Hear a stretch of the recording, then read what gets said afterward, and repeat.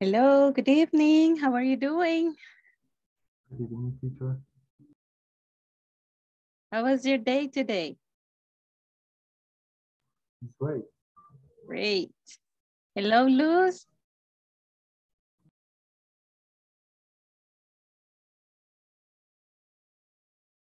Welcome, Juan Diego. Thank you. Thank you so much. You couldn't make it yesterday, right? Yes, sorry for Okay. Did you watch the video already? Did you watch the video from the last class? No, I don't watch the video. Okay. Later you can do it. Okay. Yes. Yeah, to catch up. Yes. To catch up.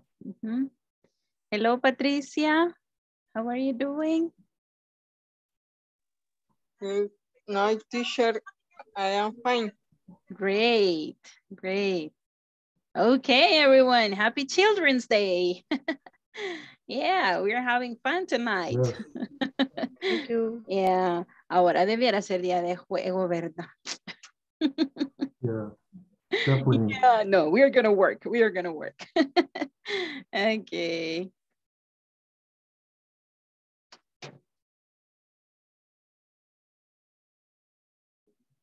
Okay, people.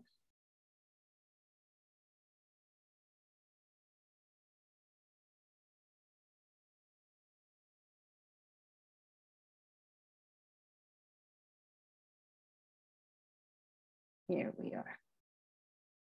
So is everybody ready? We have only 1 more minute.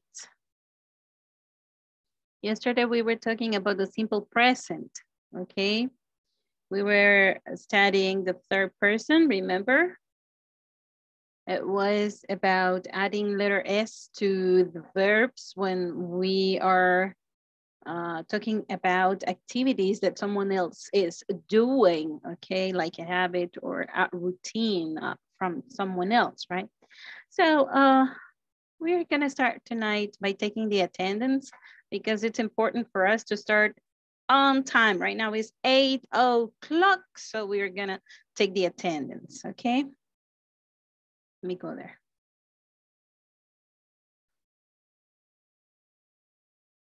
Okay, let's see.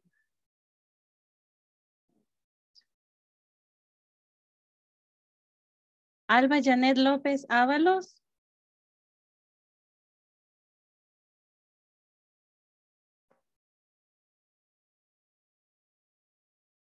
Cecia Gemima Pérez Ideos. Present, teacher. Okay, David Alejandro Choto Martínez.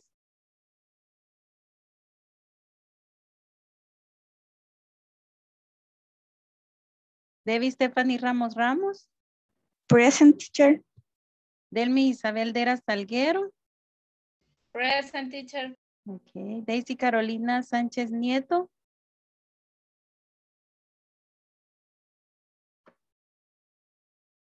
Eva Leticia Contreras Argueta.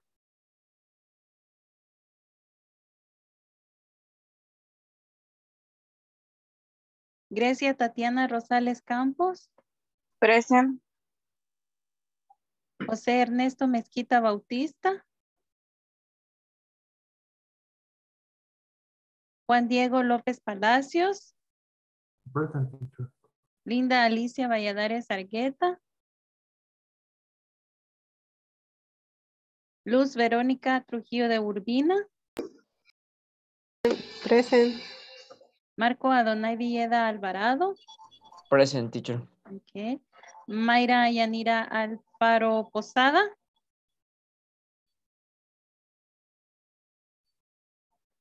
Mélida Isabel Bonilla Ventura.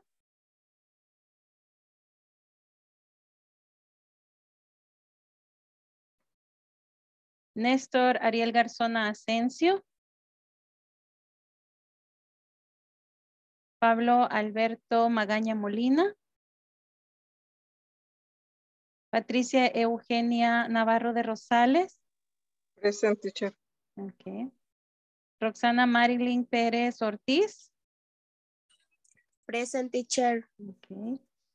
Y ahí creo que finalizamos la lista ahorita. Yeah, we're finished over there.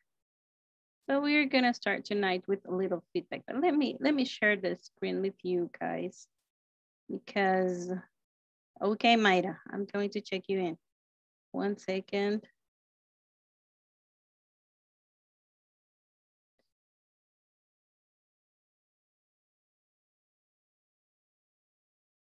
Okay, there you are, Mayra. I checked you in already.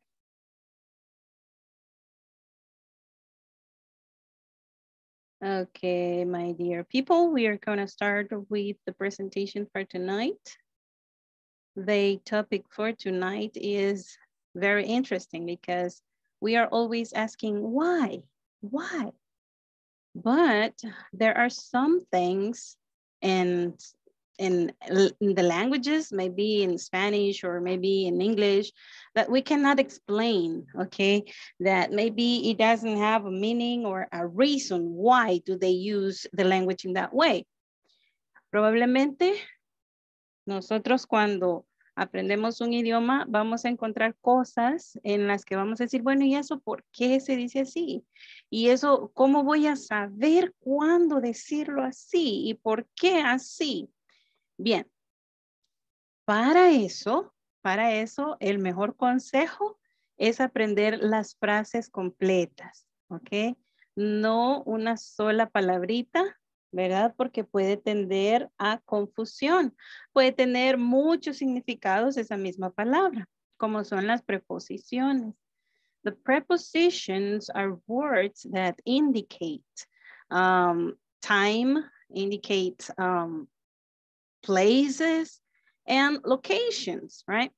En este caso vamos a aprender time expressions. Time expressions. Incluye preposiciones, ¿ok? Pero no vamos a verlas así como siempre nos han dicho, ¿verdad? Que, bueno, la preposición in, on, at, sí lo vamos a decir, pero vamos a centrarnos más en la frase completa, ¿ok? So let's see the goal for tonight. Our objective for today's class is that participant will be able to use simple present tense statements, because yesterday we saw that, and we are going to add time expressions, okay?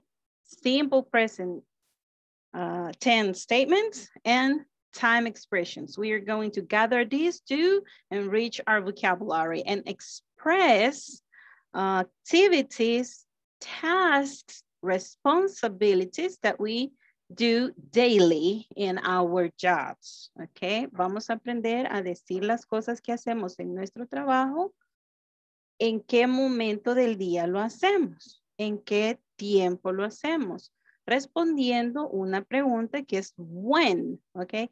When responde la respuesta de esa pregunta es time, okay? So we are going to use time expressions.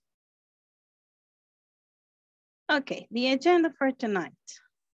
We're gonna make a little feedback about the simple present tense and the third person. We're having a little match game. Then we presented the objective already, objective. And then I'm going to explain some things about the time expressions in a very short briefing. Then we are going to the breakout rooms because you have to work in some exercises in your manuals. Then we're gonna have like a little chat, okay, sharing what you did in the breakout rooms, okay, and we're going to answer some exercise. We're going to solve some exercise together. And the session one-on-one for tonight is Cecia's turn, okay? Cecia Gemima se queda conmigo o es su turno para la sesión 1-a-1. Okay, teacher. Okay, perfecto. So we're gonna continue with the little feedback and you are going to tell me what we said about this. A ver, ¿quién quiere decirme un poco, hablarme un poco usando este slide? Hablarme un poco acerca de lo que vimos ayer.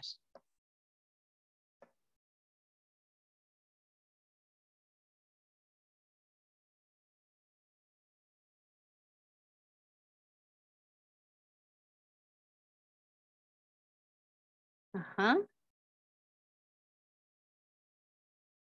Marco.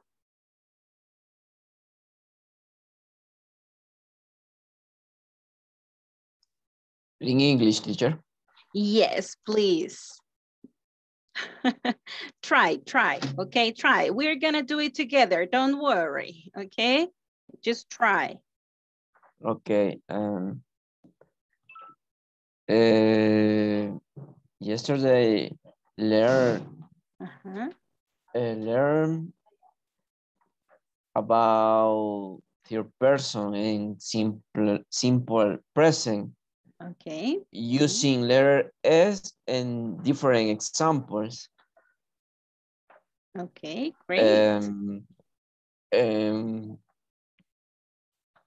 Estoy traduciendo, teacher, sorry. No problem, no problem. Go ahead. You are doing a good job. Okay, you are doing a good job because you are reading what you have here and that's important. You are using the vocabulary that you have in front of you, okay? Usted está usando el vocabulario que está enfrente y eso es lo importante, ¿verdad? En este caso, okay, we're going to start just doing a little feedback about the third person. Thank you, Marco. You did a great job. Okay, yes, we studied the third person. What is the third person? When we talk about someone else, porque cuando hablamos de en primera persona, yo, tú, ok, la tercera persona, ¿cuál sería? Él, pero como nosotros en español no decimos él, ella, ¿verdad? Siempre decimos yo, tú, él, nosotros, vosotros, ellos, ¿verdad? In English, we have the difference. We have he and we have she, okay? Entonces, para estas dos personas, for these two persons in this case, we are going to say she and he. We're going to say the verb adding a letter S. It's a different conjugation, okay? We add a letter S. Pero recordemos que hay algunos verbos que sí solo se les agrega la letra S, ¿verdad? Some verbs, you just add letter S. But there are other verbs que ustedes les van a tener que agregar, ya sea IES o ES, ¿verdad? Vamos a ver ese slide para recordarlo. Okay? For example, if the verb ends in S, ch, o, x, le vamos a agregar S, right? In this case, we have an example here, watch, watch, watch. ¿Cómo sería la tercera persona? Watches, watches, ¿ok? Watches. No agregamos solo la letra S, ¿verdad? Sino que ya le agregamos ES. Vamos a ver, hay otros ejemplos acá, ¿ok? Guess, guesses. Finish, finishes. Go, goes. Look at this pronunciation. It's not goes, right? It's goes, goes, okay? Fix, fixes, fixes, says, okay?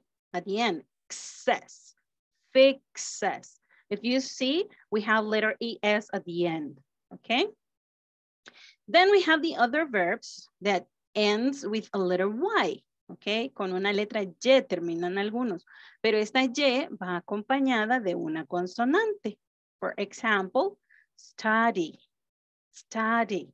Si aquí yo no tuviera una consonante, sino que, por ejemplo, fuera el verbo, digamos, pay, okay? Cuando decimos pay attention, right? Pay, okay? Aquí no lo está acompañando una consonante, ¿verdad? Lo está acompañando una vocal, ¿sí? Entonces, en ese caso no le vamos a cambiar la letra Y, solo vamos a agregar la letra S. Por eso estamos haciendo la aclaración acá, ¿verdad? Que hay algunos verbos, en este caso los que llevan la letra Y, pero van acompañados en esa sílaba por una consonante.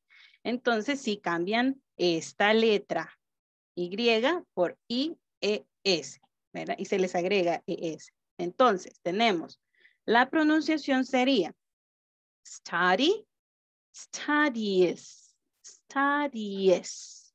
Okay. Carry, carries, carries. Okay. Fly, flies, flies. En unos casos sí suena bien profundo la I, en otros no, ¿ok? Entonces eso lo van a ir aprendiendo con la práctica, pero ya lo tenemos enfocado, ¿verdad? Ya ahora ya lo podemos identificar, ¿ok? Ok, ya que recordamos estas cuestiones, ok,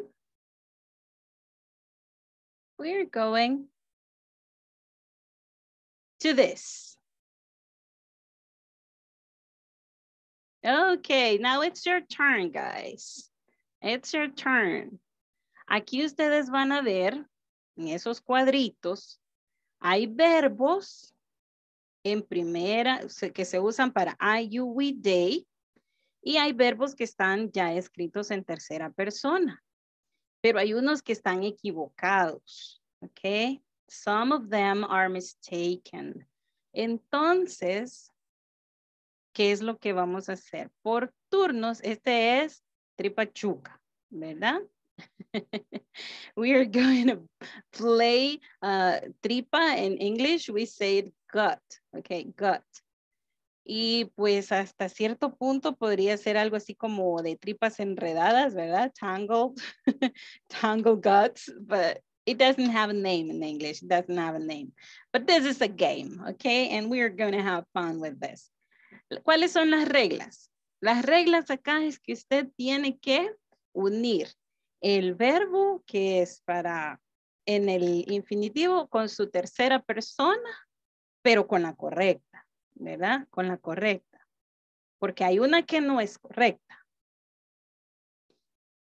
Entonces, si, por ejemplo, vamos a decir que Luz comienza, ¿verdad? Empieza a dibujar la línea y topó en uno de esos cuadritos, pierde, ¿ok? Pierde. Si ya hay varias líneas por ahí, si toca la otra línea, pierde, ¿ok? ¿Vemos así? ¿Entendido? Yes? Ok. Voy a dejar de compartir para verlos a todos así en general. ¿Is it okay? ¿Entendimos? Yo creo que todos hemos jugado tripachuca, ¿verdad? Yes, teacher. Okay, let's go with the reactions over there and we say this, okay? Yay. There you are. Good. A ver. We are 14 gamers here. Good. Okay, guys. We're gonna start. Let me share this. Here we go. You know what, this thing moves too much. Okay. A ver.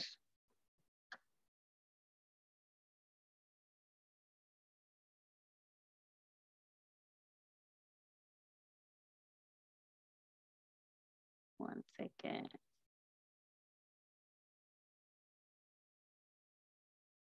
Here we go.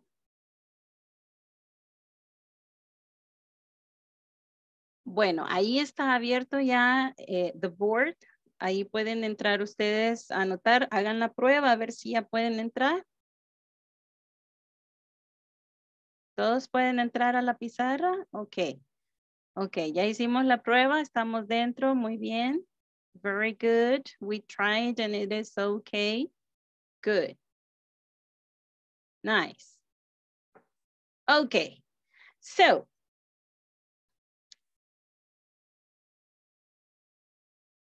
vamos a ver. Yo les propongo que yo voy diciendo un nombre y le va tocando, ¿sí? Le va tocando, porque así como ustedes van participando, van subiendo en mi vista acá. Entonces, así yo puedo ir diciendo su nombre, ¿sí? ¿Está bien? Ok. Empezamos entonces. Let's start the game with Luz. Ok. You choose one verb with its third person form of the verb, okay?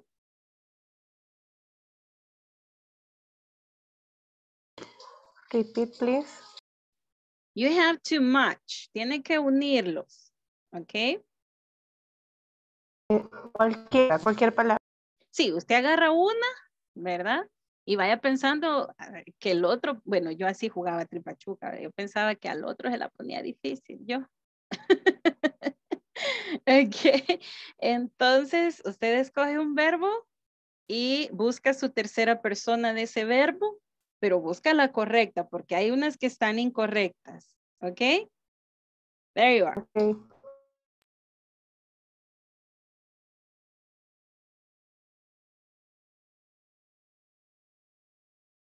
Okay, good, great, great. There you go. Let's see, Marco, it's your turn now. Okay, teacher.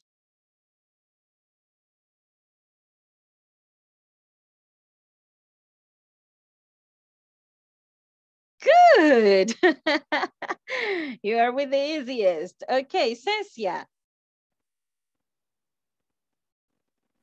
Okay.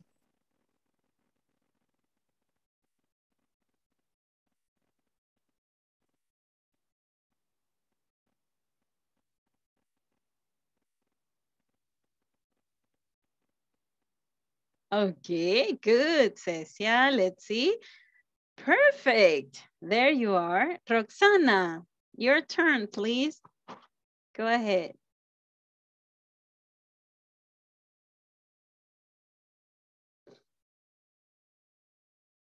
Okay, good. Now let's see, Patricia.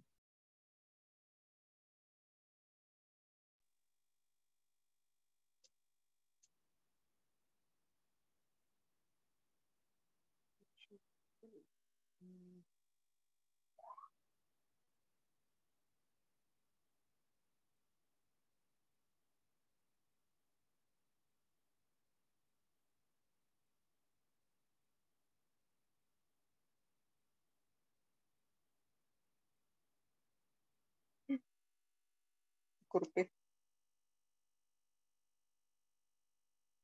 What do you think, guys? Buy and bring? No, no, Patricia, no, no. Busque la tercera persona de buy. No puede pasar encima de las líneas. No puede pasar topando ni los cuadritos ni las líneas. Para borrar, teacher. Tiene que seleccionar. Ahí dice la opción seleccionar y luego le da borrar.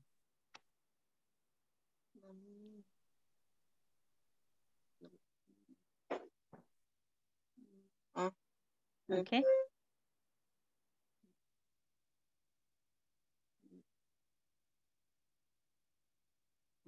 yes.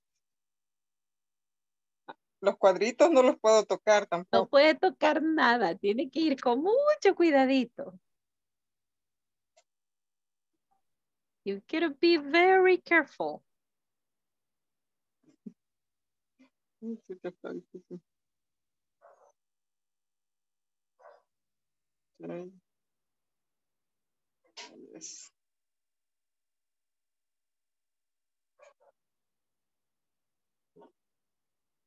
La música es más difícil.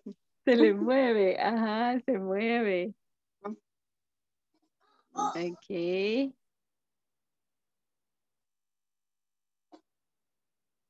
Recuerde que hay unas que están equivocadas. Ok. Esas no las va a unir con nada porque están con error.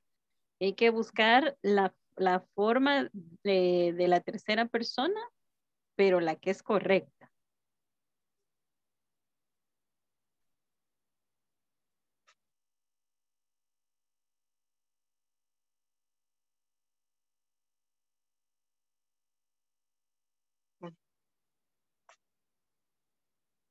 Ujú.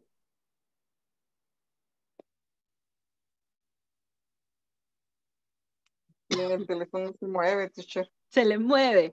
Ok, Ujú, pero lo voy a intentar la última vez. ok, ok.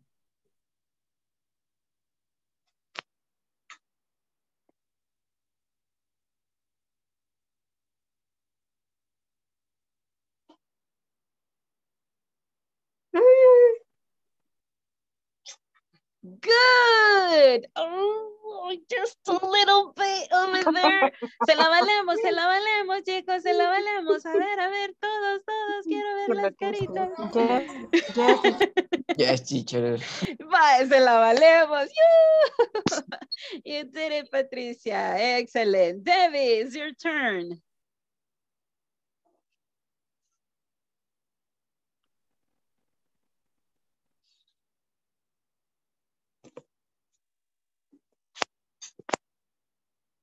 Kind of difficult, right? I can't, teacher. Why? Tiene que buscar, ¿está desde teléfono o desde computadora? Desde la computadora. Ok, arriba donde dice anotar. Arriba por donde dice inglés corporativo está compartiendo la pantalla, dice, ¿verdad? Está en verde. Entonces arriba está todo el menú. Ok, you have the menu buttons. Y ahí dice anotar. Hay un lapicito. Ok. There you Yes. are. Ujú. Y ahí tiene dos opciones. Tiene la opción de dibujar y tiene la opción de texto. Entonces busque la de dibujar. Ok. Ready, teacher. Ok.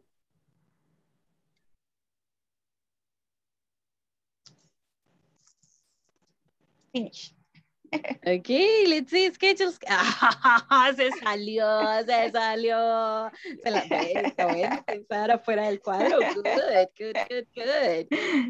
Nice. Okay, let's see. Then we go with, it was Daisy. It's your turn now.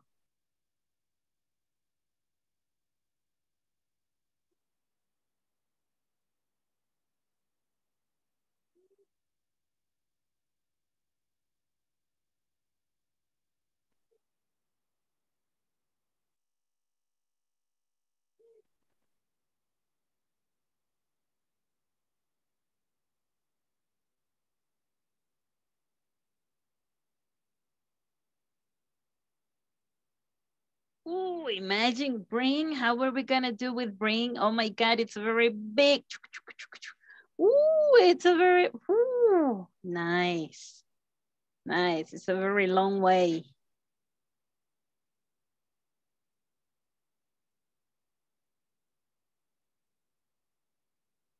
Uh-huh.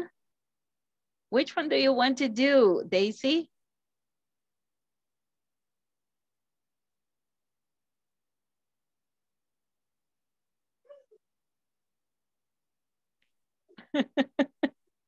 Where are you? Okay, bring. Okay, good. Yay, everybody clap. Good. Now, let's continue with Mayra. Mayra, it's your turn.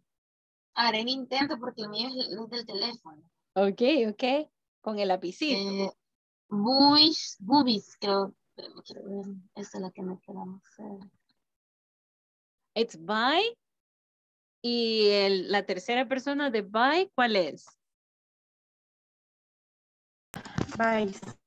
Ok, by. ¿Está correcto eso? Is that correct? Oh. No. No, right? Ajá, porque ahí unió dos, una que está equivocada y una que es correcta, pero le falta unirla con la que es para IUVD. Pero sí está bien difícil. Yes, it is. Yes, it is. Ajá. Yeah. Bueno, voy a intentar porque es con el cel. Okay.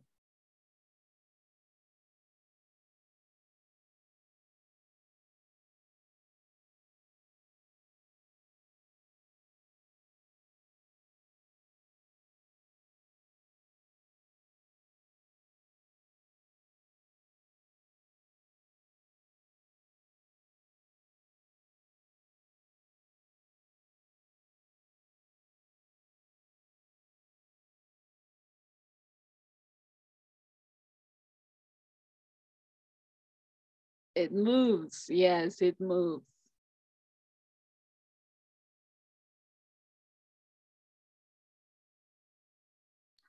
No, esa se me hace muy difícil, quiero decir. Okay. Todas las dos creo que han quedado correctas, pues las dos no están tan fáciles. Yeah, it's true. It's Quiero true. ver.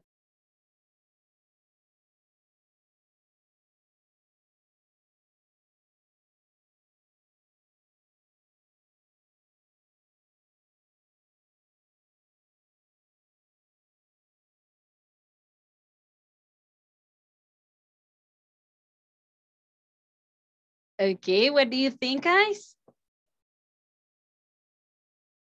What do you think? Is that correct? It's wrong. No, it's wrong. No, it isn't, right? No. Why? Why is not correct? Why it is not correct? Vice. Uh-huh. Because this has a vowel, right? So it is pay, and we add only letter S, without the letter E, right? This one is not. I think it's this one, right?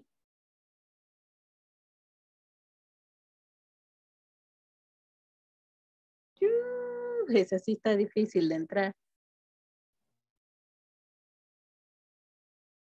It's kind of difficult, right? Yes, it's difficult, but not impossible. Oh, yay, we don't give up. Yeah, we don't give up. Who wants to give a try? Who wants to give a try? A ver, ¿quién quiere echar ese camino, esa carrera? Who wants to give a try? Se me hace difícil. I can try. Yeah, Mayra, yes, I know. Who wants to try? Okay, go ahead. Okay.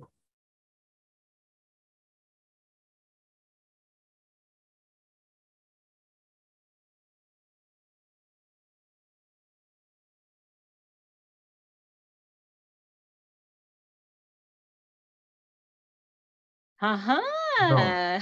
Okay, done. Good, because I think everybody was thinking of not touching the letter X. I mean, that decoration thing, right? But you did it. It's okay. It's not part of the game. So good.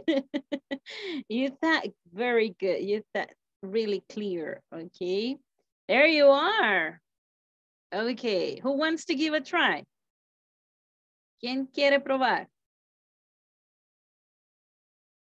A ver a quién no le tiembla el pulso.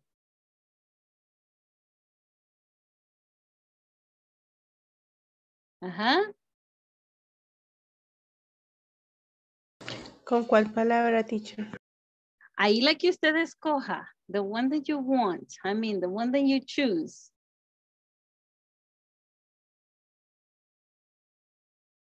Nos falta buy. Okay. Wake up. Wake up. Uh-huh. And I think work. Work is done already. Yeah. Okay, we have only buy and wake up, right? Bring. Okay, brings. It's already done. Study, it's already done. Yeah, we have only buy and wake up.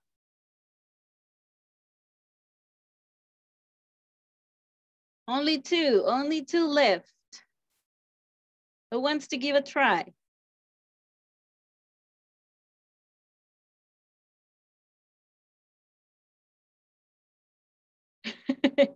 ¿Quién borró take to takes? There you are, okay.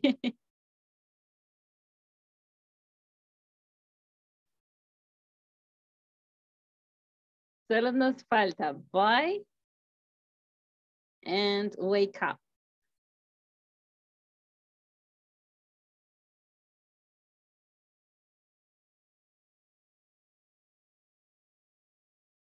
Who's trying?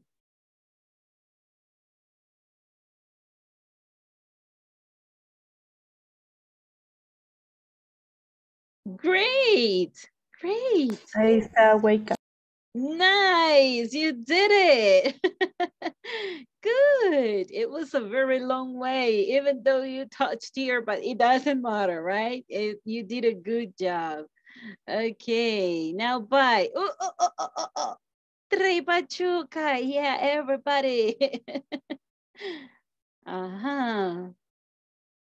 Bye. It goes to vice, right?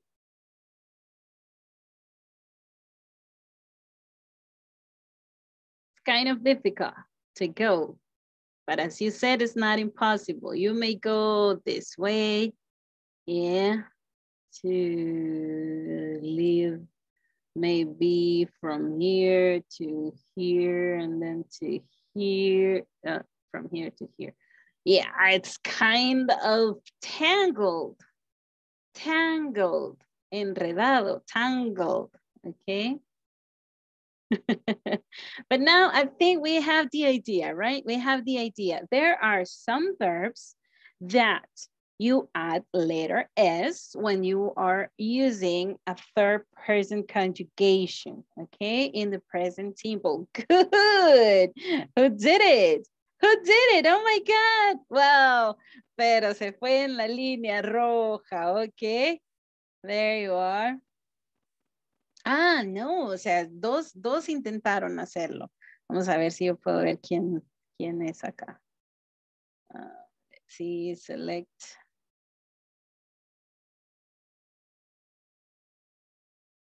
Marco tried. Good, Marco. You did it. Ooh. Yay, you did it, guys. Very good job. Very good job. Okay. Now, a ver, lo que hemos aprendido hasta ahorita, ¿ya? Lo que hemos aprendido con este feedback es que en el presente simple, cuando conjugamos los verbos tienen una forma para I, you, we, and they, y tienen otra forma donde agregamos la letra S o suena con una IES o suena con ES al final para las personas he, she, it. Correct? Eso es lo que hemos aprendido hasta ahorita. Muy bien, pero eso es el feedback. Ahora vamos a ir a introducirnos un poquito. Vamos a dejar de compartir. Bye, bye, guts. Tripas de gato, right? Cat guts. Ok. Vamos entonces ahorita a la plataforma. En la plataforma, en the label of discussion, I wrote a question. I posted a question. So we are going to the breakout rooms and you are going to answer that question. You are going to ask to your partner, how many times do you check your email? Okay. Y ahí hay 3 respuestas. You have 3 answers to guide your answer. But the thing that I need is that you to explain, okay? Explain in this case. If you have an institutional email account and the personal email account, okay? So how many times a day do you do it, okay? So we are going over there. Just let me share the screen in this moment. Solo para mostrarles en dónde está, ok.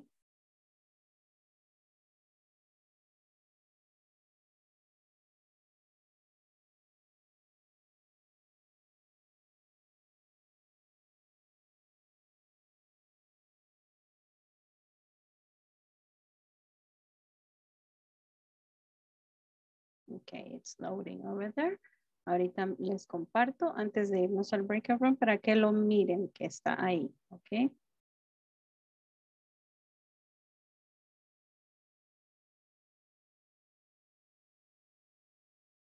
It's still loading. There it is. Here in the label of discussion, if you see discussion, right? Please access to the platform and click on discussion label, okay? Then you click on all topics, right? And then you have institutional or personal, okay? Then you open it up, click on it, and you are going to ask to your partner, how many times do you check your email? How many times do you check your email? We're talking about a day, right? So you may answer once a day, una vez al día, twice a day, dos veces al día, 3 times a day. Pero hay algo más abajito. You have something else. And you have to explain your answer. Explain your answer. What do you have to explain? You have to explain if you check your institutional email account or how many times do you do it with your personal account, okay? Okay. ¿Entendido? ¿Preguntas? ¿Questions? No questions about the activity? Okay, let me create the groups.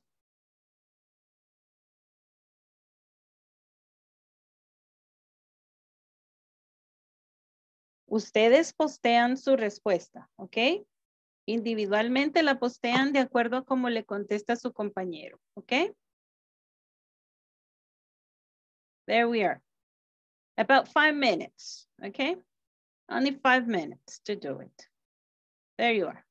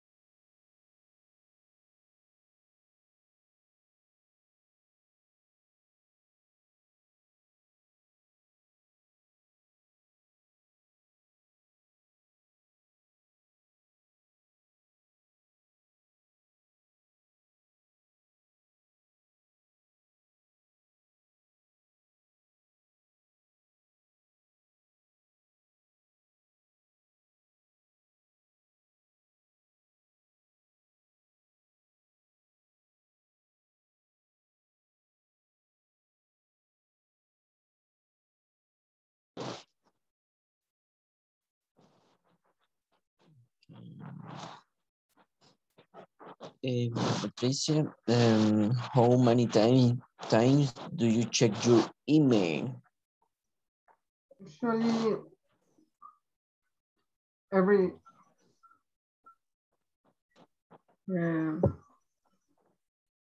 day.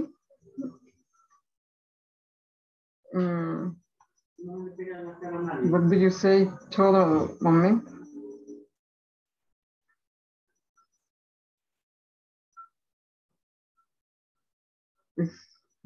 I'm sorry, you said, how do you say what? I was trying to hear you. Yes, teacher. What do you say, todo momento? Every time, all the time, all the time. Yes, every time. Actually, I check my email every time. Okay, all the time. I'm sorry, all the time. All the time. Okay. Now you have to explain if you check your institutional email account or you check all the time your personal account.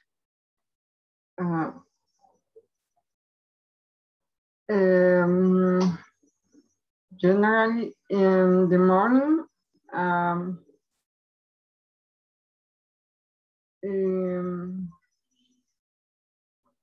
at noon,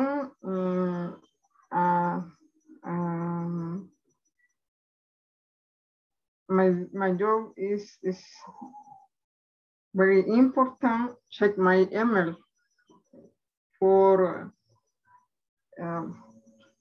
resolve problems and communication with my boss and my partner.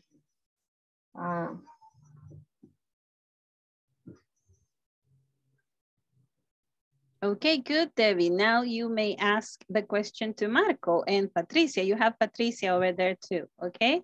So I'm going to another room, guys. Continue working. Okay. Okay.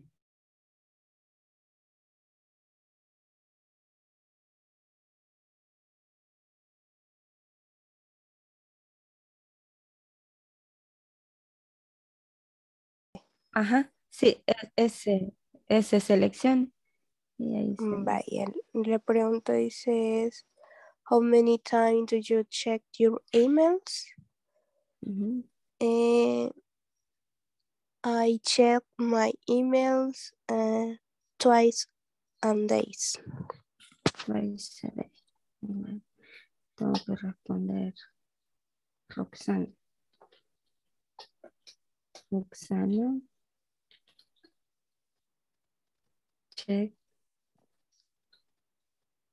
Checks. Solo la S le agrego. Yes. Checks. Sure. Email.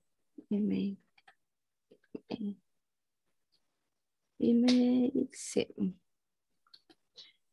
Twice a day. Yes, twice a day. Twice. Luego yo voy a poner su respuesta, ¿verdad? Ok. Twice.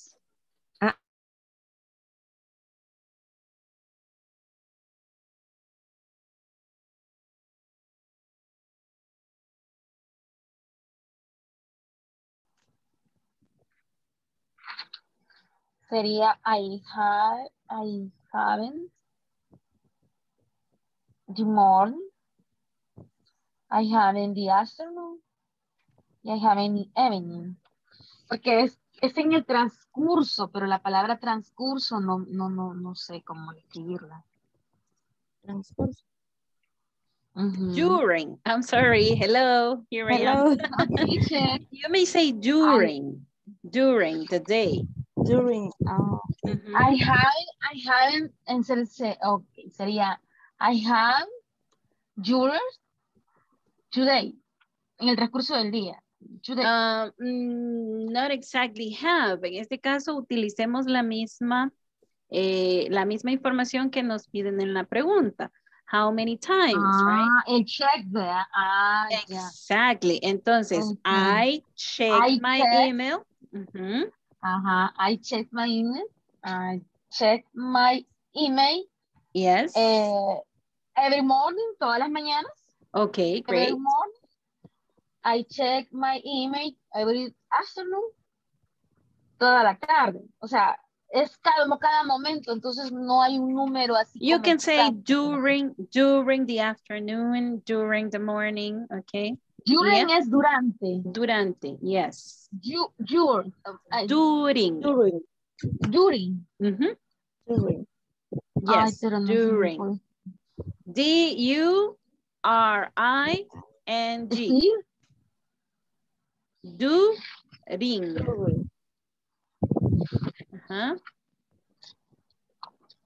Split, please. Spell it, okay. D U R I N G.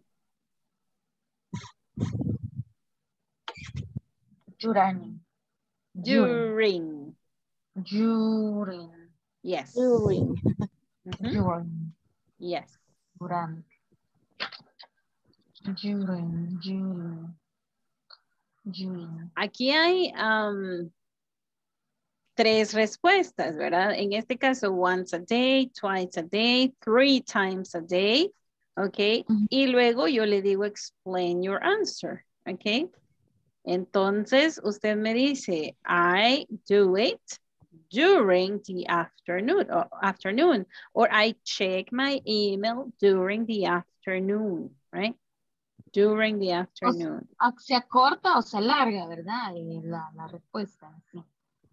Yes, in this case, you have to explain.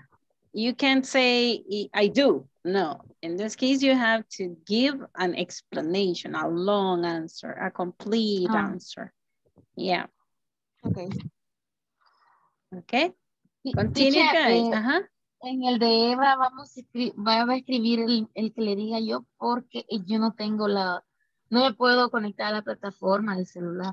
Y ya Tengo ese problema. dijo, ya lo reportó. No, es que si me salgo, no puedo, no sé si el celular, voy a intentar la próxima semana conectarme de la comp porque ya vi que sí, no podía esta vez, pero me van a venir a ver este fin de semana. Ok.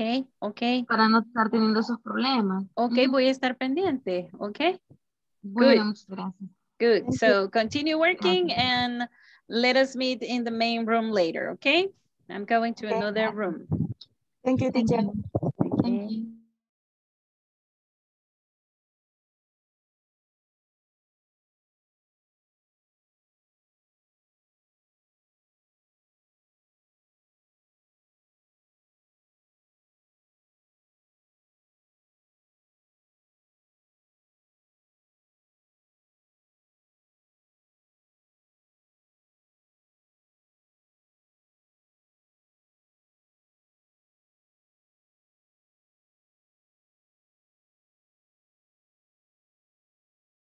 Teacher, no pudimos compartir la pantalla.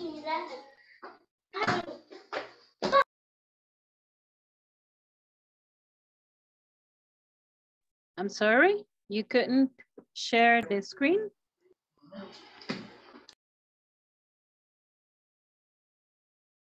I'm sorry, who told me that?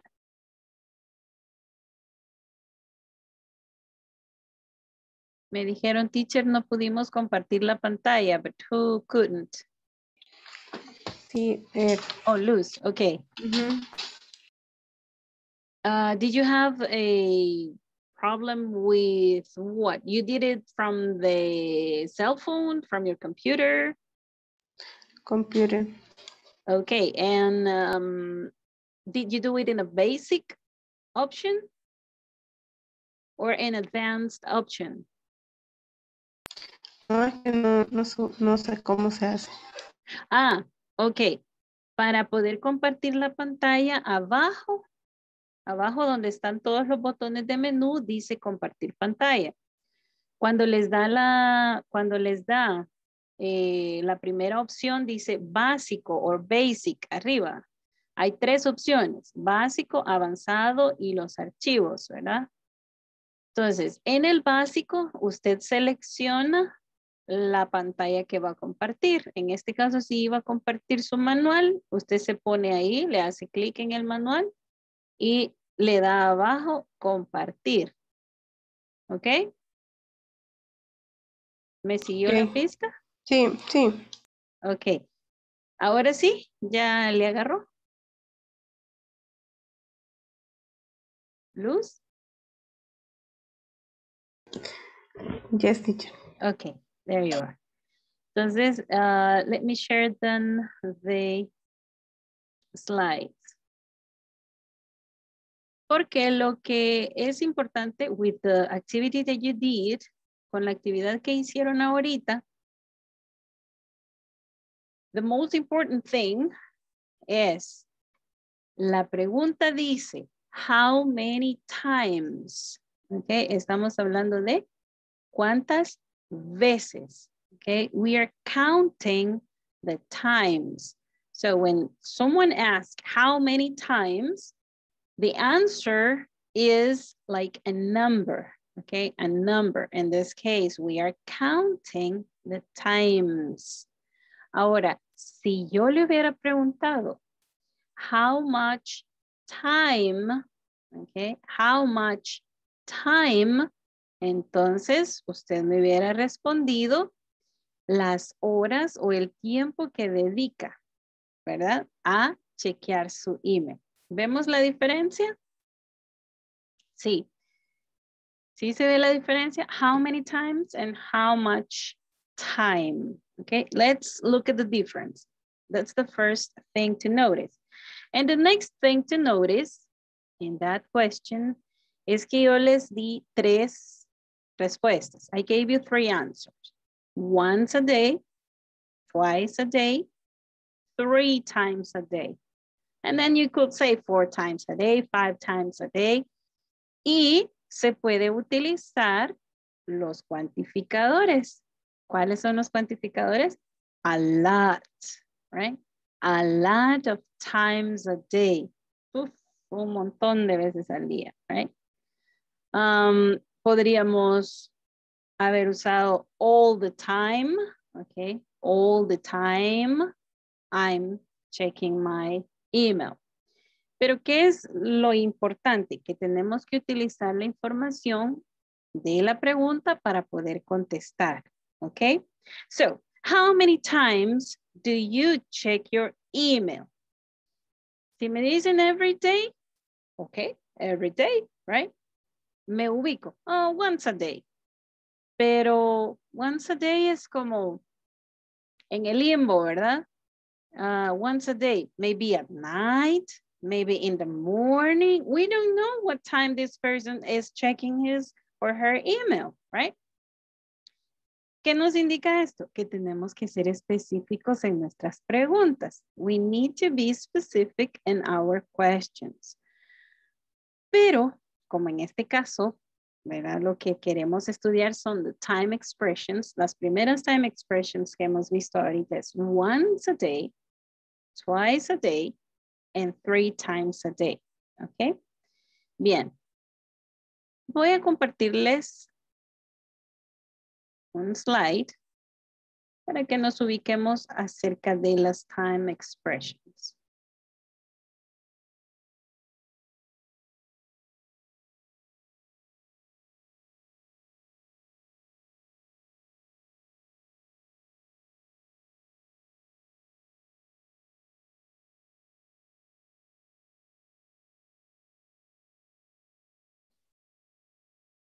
Ahorita que comparto luz, yo estoy usando la opción avanzado y la que dice parte de la pantalla. Y me aparece un cuadrito, ¿ok?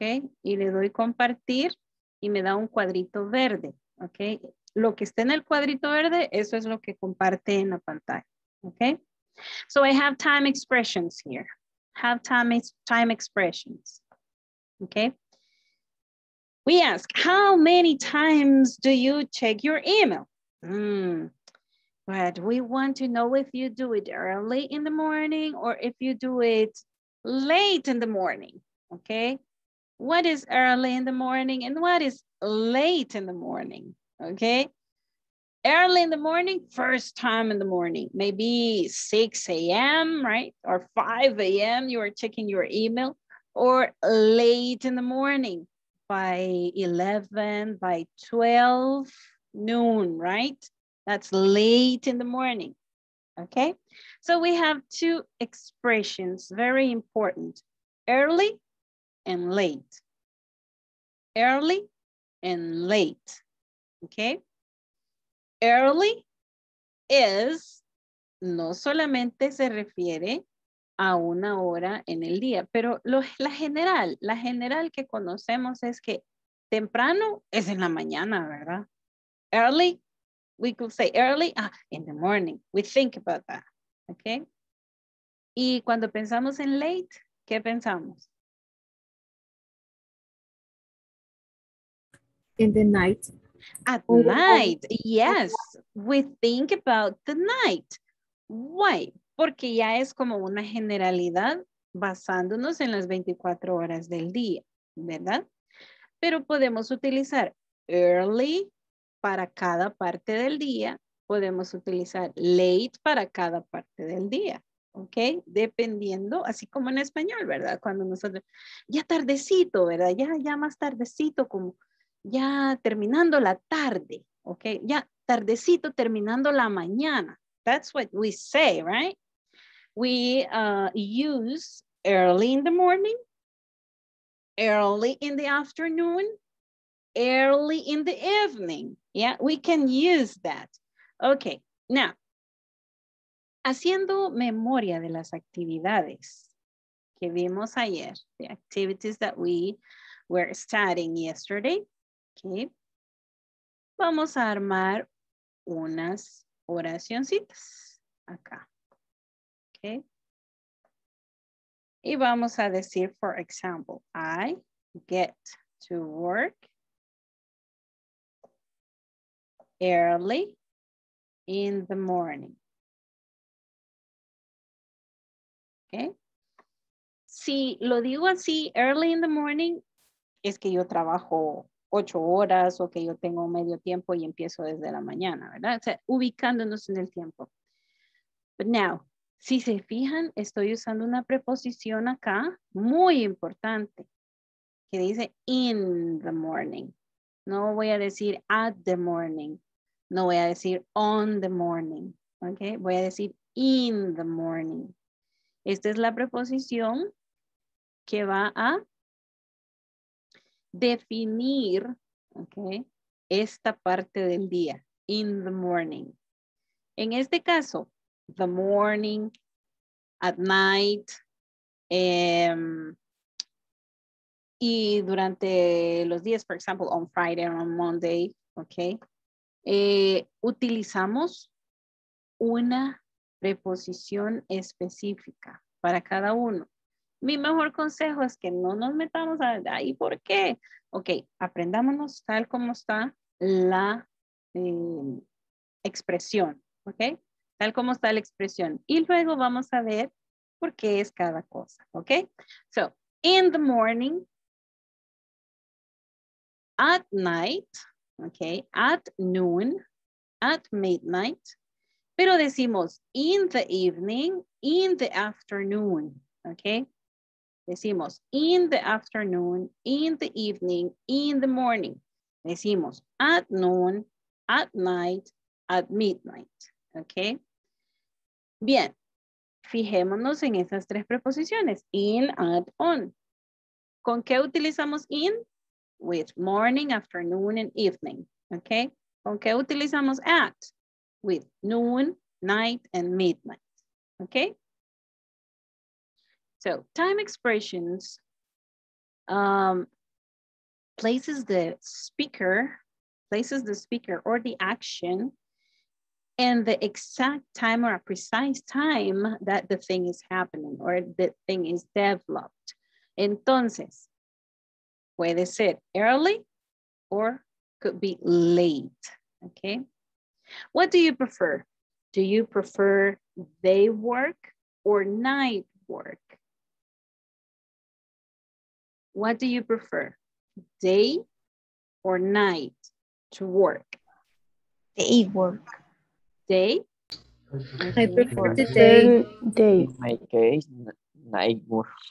Night, okay. Well, I think you are the team night. Yeah, I'm from that team too.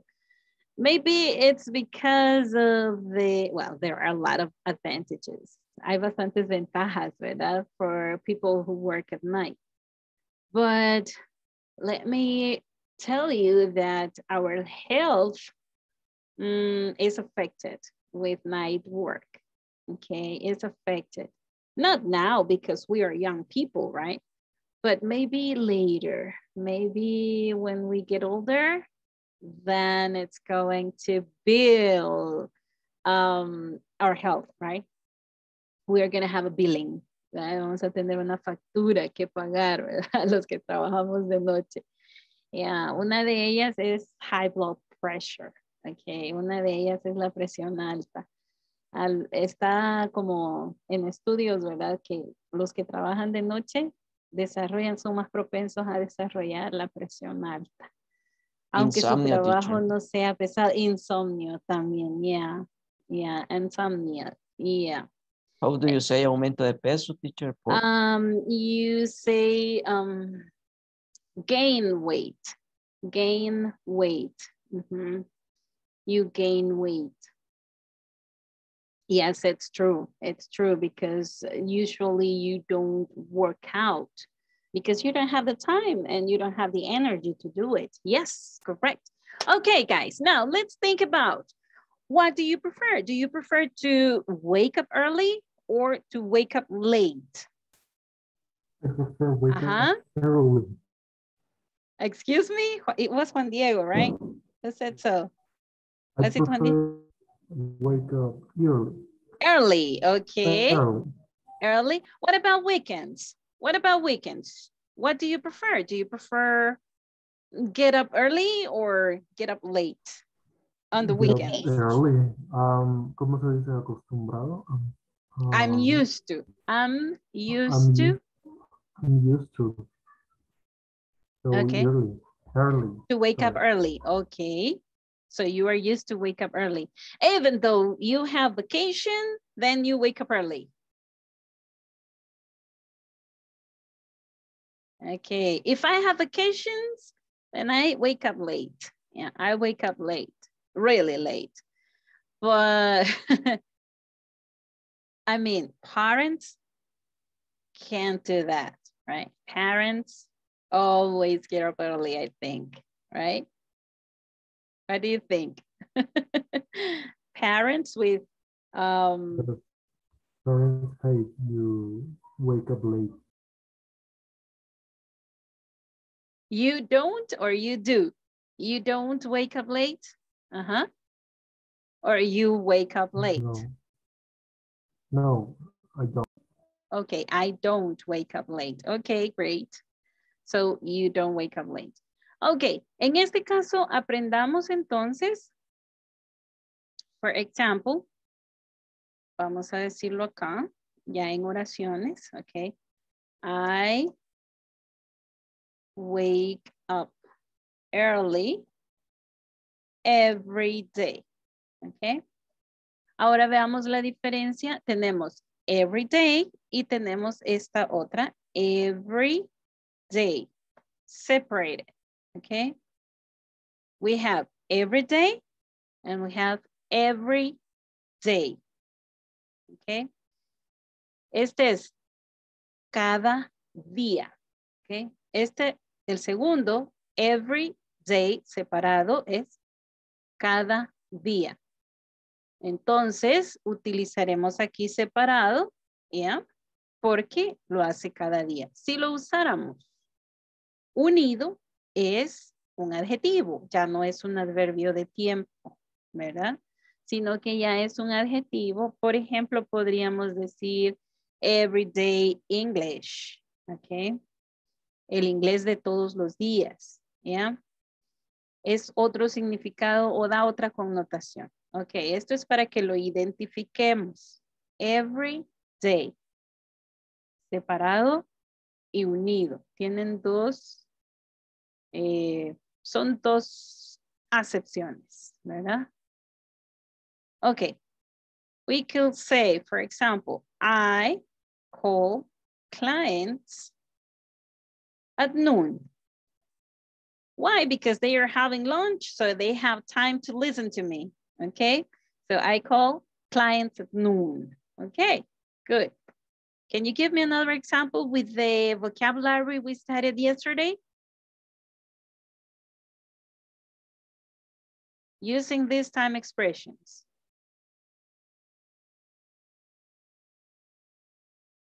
A ver, actividades y en qué momento.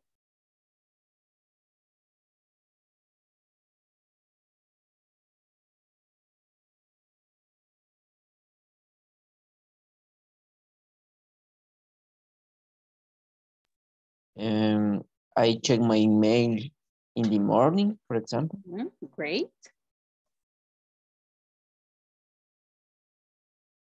Okay, great.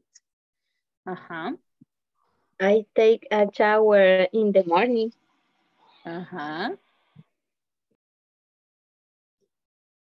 For example, I drink a coffee in the morning. Okay.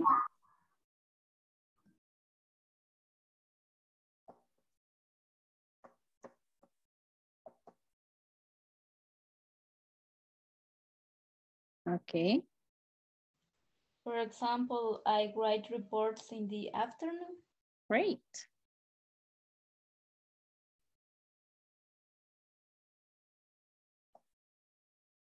Okay, ahora les voy a hacer otra pregunta. I'm going to ask another question and I'm going to write it down over here, okay?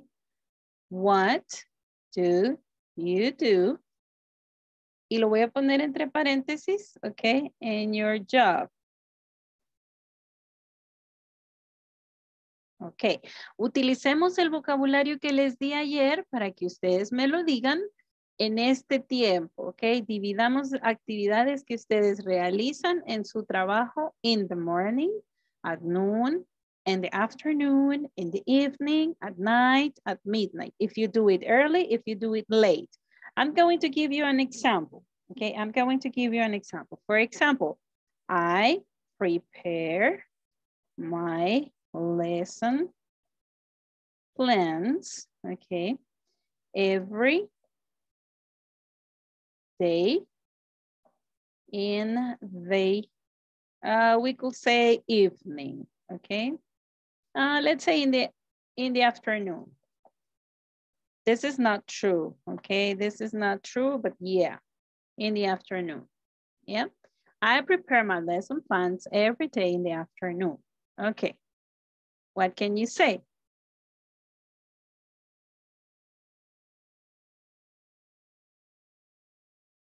Luz?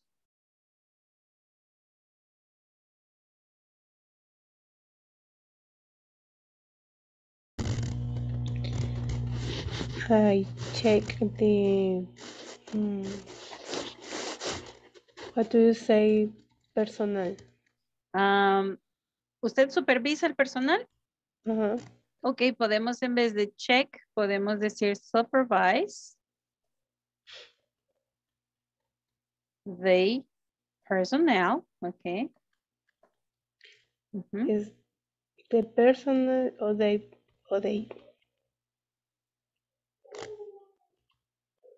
I supervise the personnel. ¿En qué momento del día? At the morning. In the morning, in the morning, okay. There you are. Thank you very much. Now let's see Eva, please.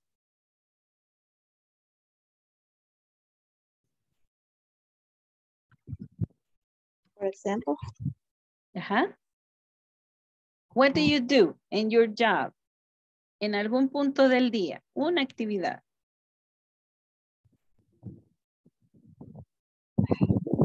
Como yo trabajo en atención al cliente. So I assist clients. All day. Ok, podríamos decir every day, right? Every day. Every day. En este caso estamos diciendo every day, cada día o todos los días, ¿verdad? Todos los días. Ahí no hemos dicho en qué momento del día. Solo estamos diciendo que lo hace todos los días. Ahora, cuando utilizamos, thank you very much, Eva. Ahora, cuando utilizamos on, ayer lo veíamos. Cuando decimos días, like on Mondays, okay. You said here. On Mondays, cuando decimos el día o el, sería como la fecha, ¿verdad? So, on Mondays y cualquier día, ¿verdad? On Fridays, yeah, on Saturdays. Utilizamos on, ¿ok? Aquí en esta listita que vieron acá, in the morning y at noon, at night, at midnight. Tenemos in y tenemos at. Pero nos faltaba ver cuándo usamos on o en qué expresiones, time expressions. Cuando decimos el día es una cosa específica. Entonces decimos on Mondays, ¿ok? On Fridays. On Saturdays, ¿ok? Y yo puedo decir on, in the morning, on Mondays, ¿ok? Puedo combinar time expression. I can combine the time expressions to be more specific, ¿ok? To be more specific. Are we okay till here or do you have any questions so far? It's clear, teacher. Clear? Clear like horchata or clear like water? A mix. A mix. Like sandía. Okay, watermelon. Okay, guys, we're going to continue because we had a little idea about this. We identified this now, okay? Let me erase this. Okay, I'm going to stop sharing that. And we're going to go back to our manuals because yesterday we were talking about the activities that you do on a certain day in the week, okay? So we're going to see the exercise that we have in our manuals because in our manuals, they are giving us the opportunity to learn some other activities. Remember, the activity or the action is compounded by the verb and a complement, right? So to have the activity, for example, we are in page number 10, guys. Okay, page number 10 in your manuals. So on Mondays, I check my email, okay? On Mondays, I type a letter, okay? On Mondays, I write a report, okay? Now, I want you guys to give me 2 more, okay? Vamos a agregar 2 actividades más acá, okay? Vamos a ver. La pregunta que vamos a contestar es la misma, okay? What do you do in your job on Mondays, okay? What do you do in your jobs on Monday? For example, I'm going to ask Delmi, what do you do in your job on Mondays? Y usted me responde con una de estas que están aquí en el cuadrito, ok, de estas actividades. Yeah. On Mondays, y agarra una actividad. Ok.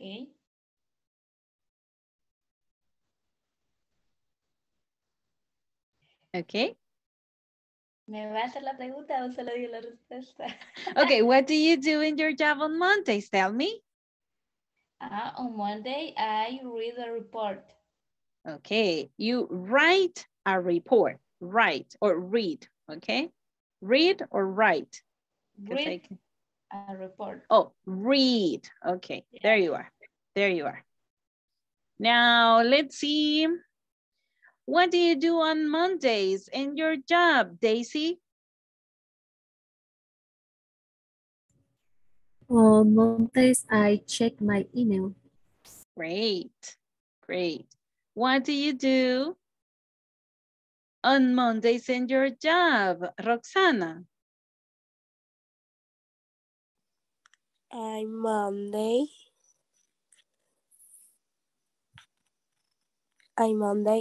type a letter.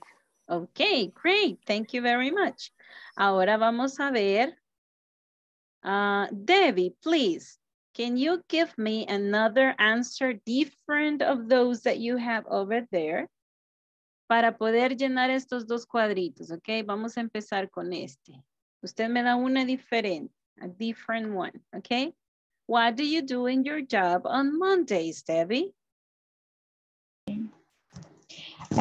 Teacher, how do you say plan semanal? I elaborate. Elaborate. The weekly plan. Okay. Okay. Great. So here we are. Le vamos a quitar I porque ya lo tenemos ahí. So Debbie, you must say on Mondays, I elaborate the weekly plan. Okay. Could you please say it? Dígame la completa, perdón, la oración completa, Debbie.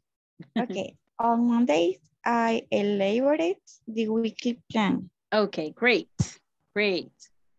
Now, a ver, una actividad diferente, a different activity. We have to add one more, okay? So let's see, here we have, I can see here, Linda.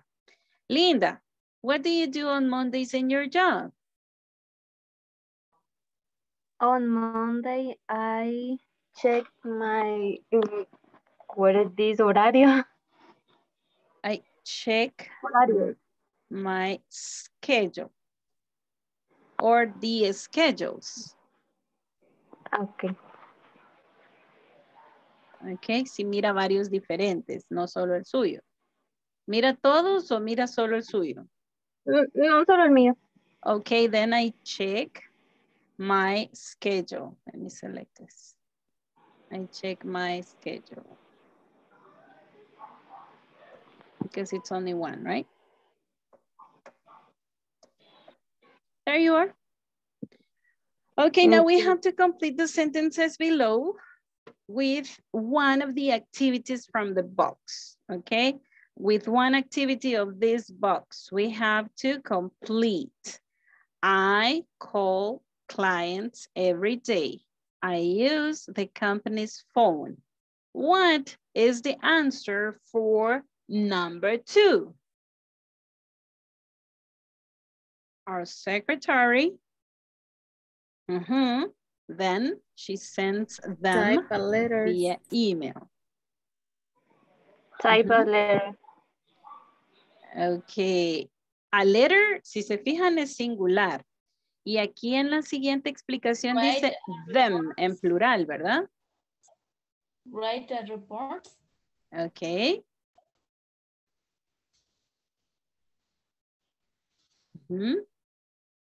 Could be. Call clients. Podría ser type a letter, podría ser write a report, ¿verdad? Pero veamos cómo entonces lo vamos a poner, ¿ok? ¿Por qué? Porque, espérenme que no agarra texto. Hoy sí. There you are.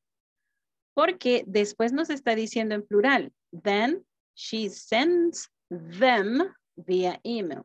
Entonces lo que hace, lo hace en plural. Si ponemos type,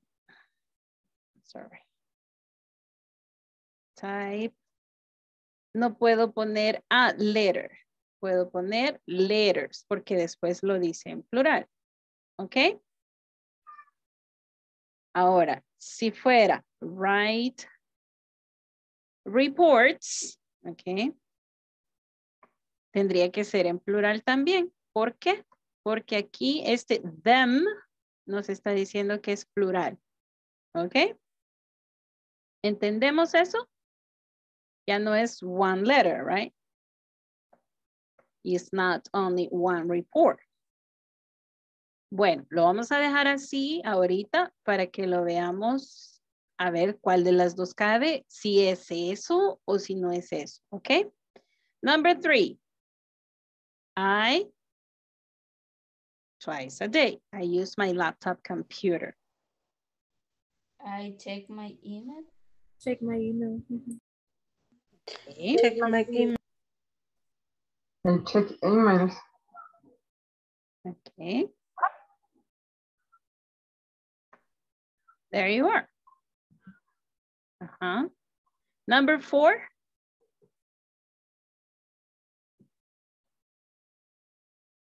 I have to every Monday at 8 a.m.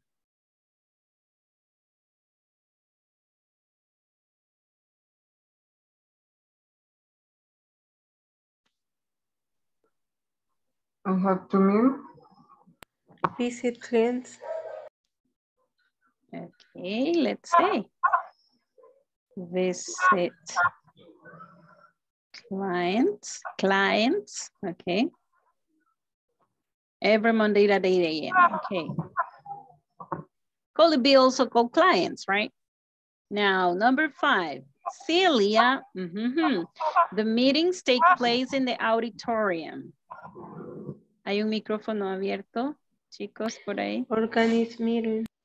Organize meetings, okay. Celia, es tercera persona, right? Attend a meeting. Okay, it's always a third person, so we have to say it correctly.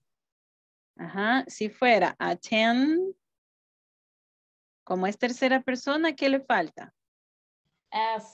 Okay, attends a meeting. Okay, vamos a ver.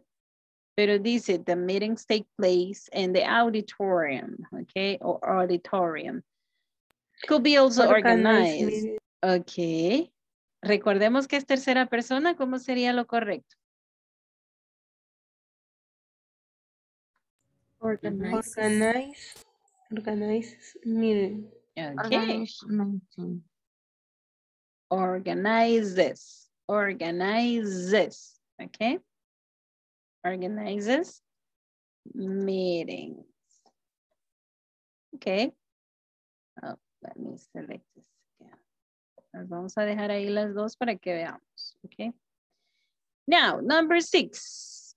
Hagamos la oración como la dijo Eva. Okay. Ajá. On Mondays, I elaborate week plan. Okay. I elaborate the weekly plan. Okay. There you are. We did it.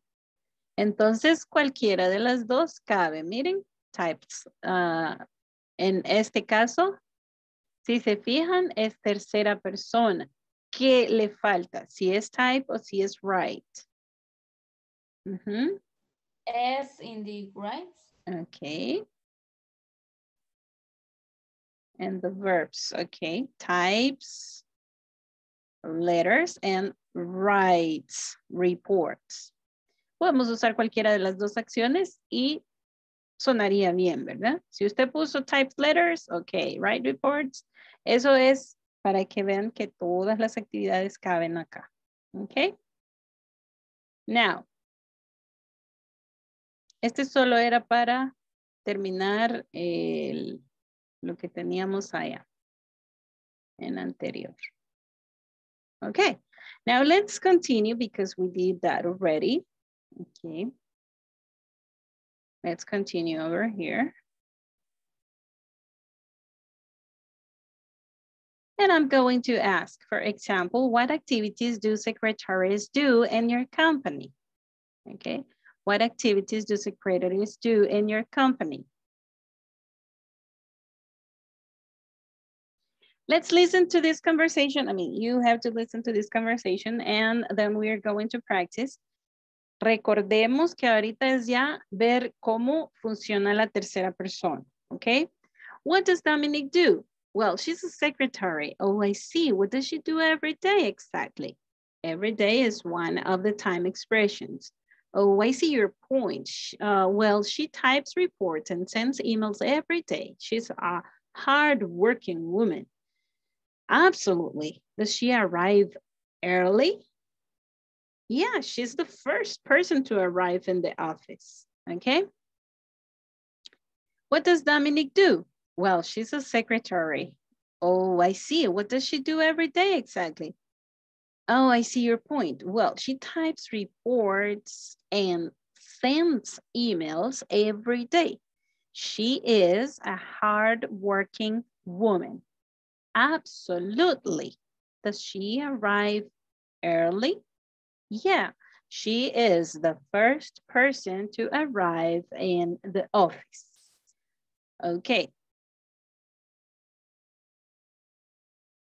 Ahora veamos lo que yo les decía. ¿Por qué les puse entre paréntesis in your job? Okay. Porque cuando preguntamos, what do you do? Usted responde, I am a teacher, right? Or I am a doctor. Yeah. You say your profession or your occupation. But if you ask, for example, more specific expressions, you add more specific expressions, then you are getting the right information, okay?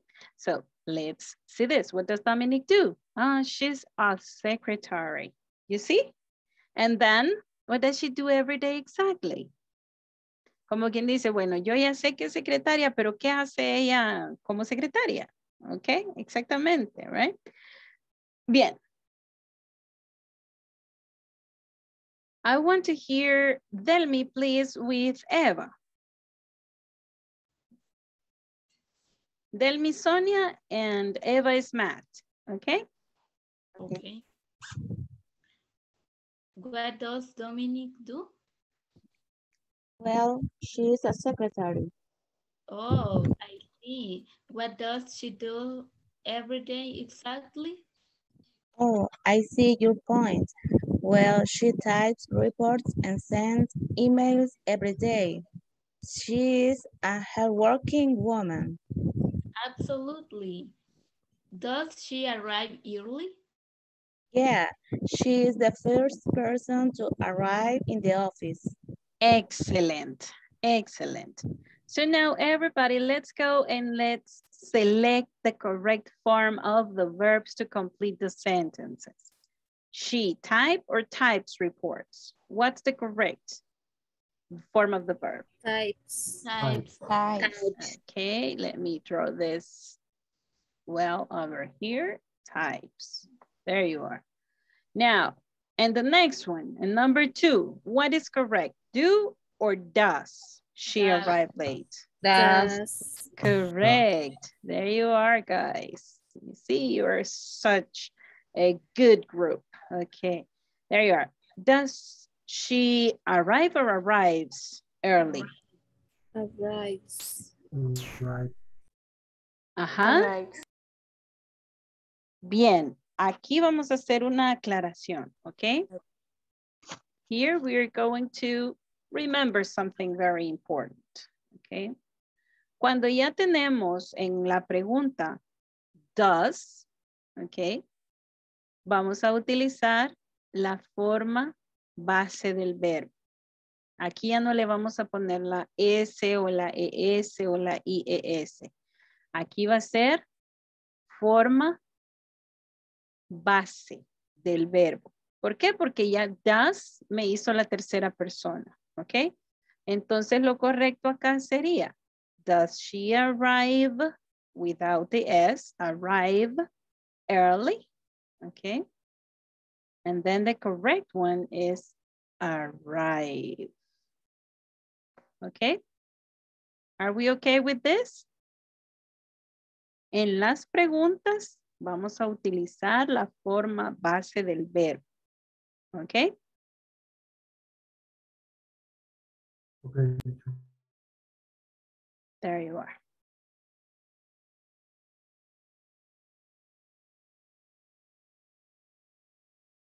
Vamos a ir entonces. We are going to the next part.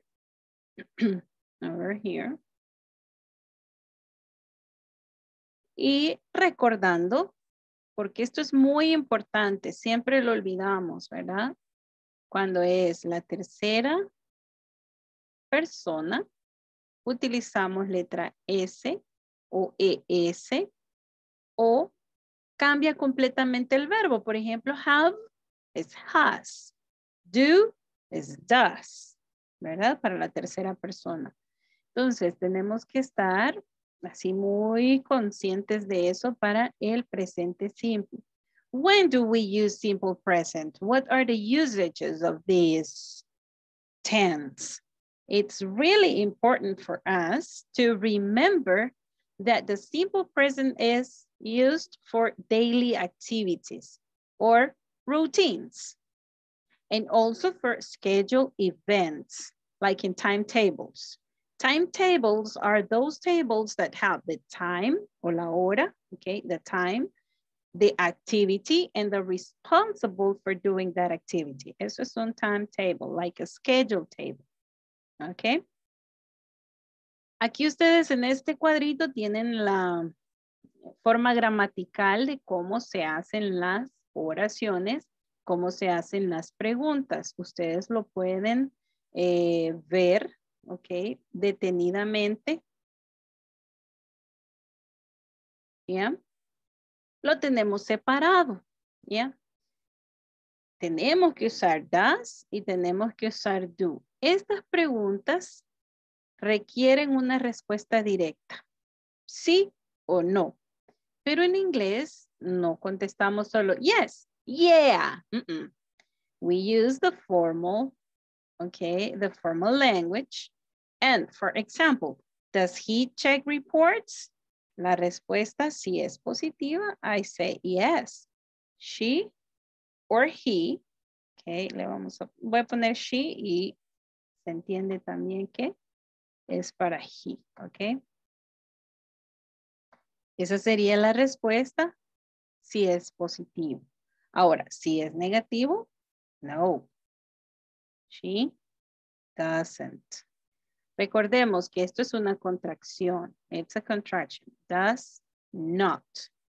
Pero usamos contracciones para que se oiga más fluido, ¿verdad? No, she doesn't. Doesn't. So, let's see. Tenemos el auxiliar does, auxiliary verb does. Then we have the pronoun. And then the main verb. The main verb in the base form. Y luego el complemento. And then the complement. Remember that we have to add the question mark. Si no agregan el question mark, no es pregunta. Okay? So, for do or I, you, we, they. Okay? Utilizamos do como verbo auxiliar. And then we have to use just the base form of the verb, right? And the complement. Solo vamos a ver un poquito más adelante ya con más detenimiento. Ahorita terminemos esta, ¿ok? Para poder continuar con las time expressions. Let me select this.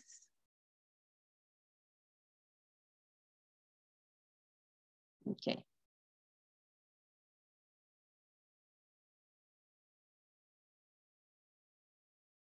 Let's read the instruction. Instruction says, complete the paragraph with the words in the box. In this box, we have some words. Make sure to write them in the correct form. Ajá, tenemos que asegurarnos que lo vamos a poner en la forma correcta. Si es para I, you, we, they, o si es para una tercera persona, okay? Let's see what are the verbs they are giving. Call, have, check, wake up, work, and go. Okay? Go son 3 veces que aparece. 3 times. Okay? Now let's read it. A ver, les voy a dar ahorita un minutito. Lo leen y ven por dónde va a caber cada uno de los verbos. Okay? Everybody reading and doing it.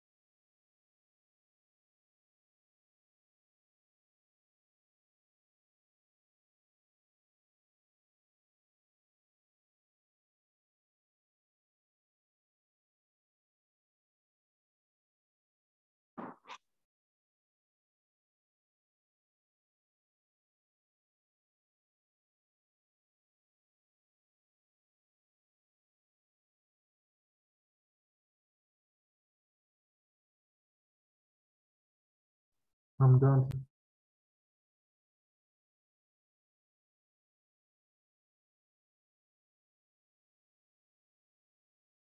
Okay, good.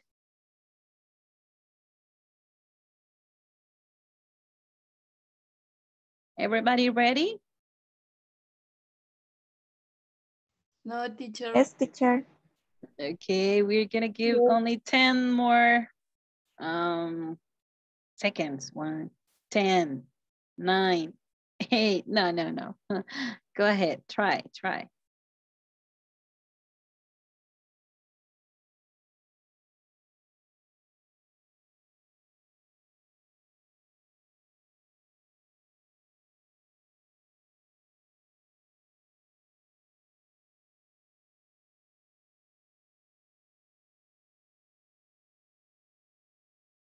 Mhm.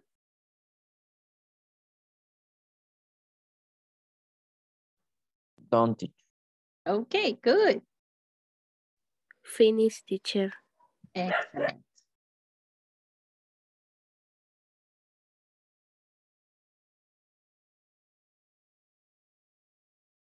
Finish, teacher. Good. Okay, people. We are going to read. Okay. Let's see here. I got someone. Nestor. Hello, Nestor.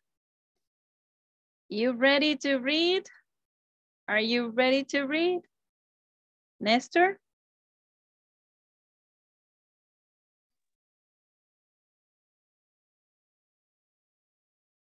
En el chat puso que estaría de oyente. Es que no me aparece, fíjese cómo. Okay, thank you very much, guys. Now let's see. Sí, veo a varios con las cámaras apagadas y me deja un poquito que yo los quiero incluir, pero pues, ok. Teacher, yo la he apagado porque se me oye entrecortado. Creo que el internet me está fallando. Oh, ok. Pero aquí estoy pendiente hoy. Ok. Gracias. Yo igual, teacher, le mandé un mensaje, pero no sé si lo puedo ver. Soy Linda. Okay, let's see. Oh, yeah. Yes. And yesterday you said something about that too, right, Linda? Okay. Okay, good, good. Now I saw it. Now let's see. Daisy, please. Can you read it así de corridito, dele? Okay, de principio a fin, from the beginning to the end. Okay. From Monday to Friday, Dominic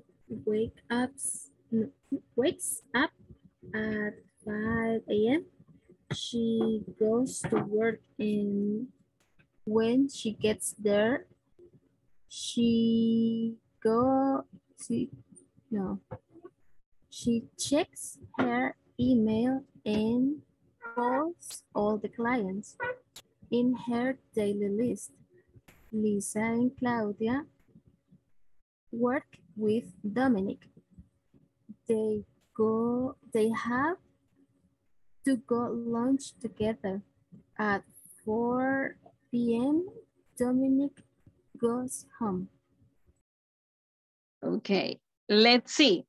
Cuando decimos acá, they have, okay, to go. I'm sorry. They go to have, I'm crazy here. Okay, they go to have, okay, they go to have lunch together. I'm sorry, guys. Now, you said something else. Lisa and Claudia, plural, right? Plural. So we use like they, okay? Excellent. You said work. Good. A ver, agreguémosle a todos los verbos acá. A ver. Tell me, which is the first verb? Wakes up. Okay. Third person, right? Good. What is the second, Marco? Goes. She goes. Okay. She goes. Excellent. Now, what is the third one? Let's see. Cecia. Checks. Okay. And Linda, the fourth. Call, perdón. Okay. Sería tercera persona, right? Yes. Calls. Okay. Now, Lisa and Claudia, Luz.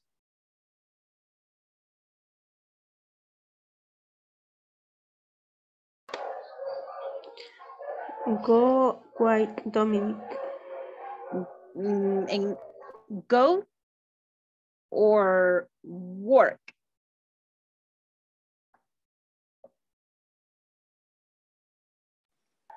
Work. Okay, thank you. It is work. Okay. Then they Go to help. Okay, great. And the last one? Goes. Okay. There you are, guys. So we have 1, 2, and 3 go. Okay. There you are. Ahora, lo vamos a leer. Lo vamos a leer un poquito y vamos a equiparar o igualar la velocidad, ¿ok? Vamos a trabajar velocidad en lectura aquí. From Monday to Friday, Dominique wakes up at 5 a.m. She goes to work and when she gets there, she checks her email and calls all the clients. And, sorry, I cannot see. And you can't either, right? Okay. Her email and calls all the clients in her daily list. Lisa and Claudia work with Dominique. They go to have lunch together at 4 p.m. Dominique goes home. Okay? Vamos a ver. De principio a fin. Roxana, please. Okay, teacher. Non-stop. From Monday to Friday, Dominic wakes up at 5 a.m. She goes to work and when gets there, she checks her emails and calls on the clients. In her daily list, Lisa and Claudia work with Dominic. They go to have to lunch together at 4 p.m. Dominic goes home. Thank you very much. Patricia, please. From the beginning to the end, non-stop. Okay? Okay. From Monday to Friday, Dominic wakes up at 5 a.m. She goes to work and when she gets there, she checks her email and calls the client in her daily list. Lisa and Claudia work with Dominic. They go to have lunch together at 4 p.m. Dominic goes home. Thank you very much, Patricia. Do you have any questions so far, guys? Teacher. No? Okay, thank you, Patricia. Do anyone have, I'm sorry, let me erase this. Do you want to add anything about this? No? Okay, esto es lo último, okay? This is the last part of this class. Let's remember that we were talking about the time expressions for regular activities. Regular activities means things that you do a certain time of the day, every day, or during a season, during a period of time, okay? Time expressions. ¿Qué expresan las time expressions? The point of the day, the point of time, the period of time that you do something in your job, in your house, and somewhere else, okay? But in this case, in our jobs, okay? We have every day, y si se fijan aquí está separado, ¿verdad? Cada día. Every day, every week, every month, every year, okay? For example, if we do a presentation in our jobs, okay? Or maybe if we have a training, right? We could say I have a training every year. Okay, I have a meeting every week. I go to have lunch at noon, okay, every day, okay. En estas time expressions encontramos estas otras tres que son muy importantes. Daily, weekly, monthly. ¿Qué quiere decir esto? Daily es diariamente. Podría ser como una vez al día, ¿verdad? O algo así, pero diariamente. Weekly, semanalmente. ¿Ok? Podría ser como uno a la semana, a menos que especifiquemos el número, ¿verdad? De cuánto weekly. ¿Ok? ¿Qué es lo que está expresando esto? Frequency. ¿Ok? Frequency. Daily, weekly, monthly. And how do we use the time expressions? With daily activities and scheduled events. Okay, we have 9:50 now, guys, and we are going to do this. Okay, this activity la vamos a hacer aquí todos juntos. Esto es una timetable. Miren, this is a timetable. What is a timetable? It's a table, una tabla, right? That contains the time and the activity for that time, okay? So if we ask, for example, what does he do or what does she do? For example, we could say, vamos a cambiar un poquito la instrucción acá y lo vamos a poner así. Voy a escribir acá. What does a manager do? Okay. What does a manager do? What does a manager do? Esto es, por ejemplo, en su trabajo. O ubiquémonos, ¿verdad? ¿En qué momento del día hace qué cosa? Yeah. For example, if we say in the morning, I can say 8 a.m. Okay. What does a manager do at 8 a.m. in your job? Okay, what does a manager do at 8 a.m. in your job? A ver, una actividad que hace un gerente, un jefe o un líder de grupo.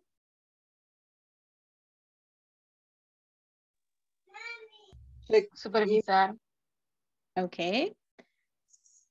En este caso, ¿cómo lo decimos en una oración? He or she, right? Ajá, ¿cómo sería el verbo? Supervise. Supervise. Ajá. Tercera persona, says. Ok. Supervises. Supervises the assistance. La asistencia. The attendance. Okay. Ah. Good. Attendance. Okay. Personal attendance. Personnel. Let's say personnel. Okay. Personnel attendance. There you are. Good. Now, what does the manager do at noon? At noon is 12 p.m., right? Este sería in the morning, right? Vamos a poner acá para que recordemos. In the morning. Aquí sería at noon. Yeah?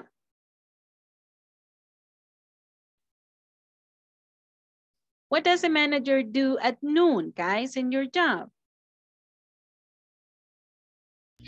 Meetings.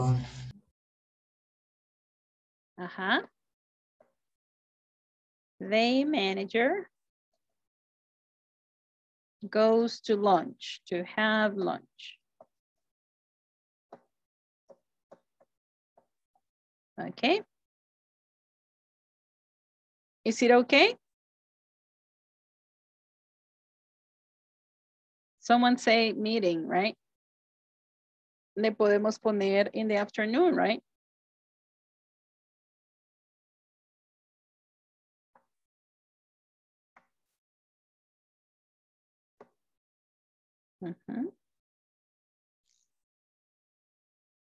Podemos poner un horario ya más largo, right? A longer period of time. For example, we could say from 2 p.m., right? To, what is it here? PM to, let's say 5. Okay, what does a manager do in the afternoon, guys?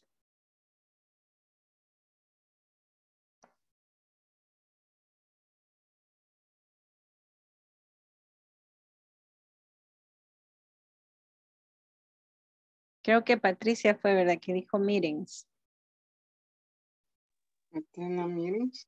The manager attend a meeting. Okay. Acuérdense, tercera persona attends meetings. Okay. Good. Now, in the evening, it depends, right? Because if he stays till 8 p.m., okay, we could say in the evening, okay? Or maybe at night, yeah.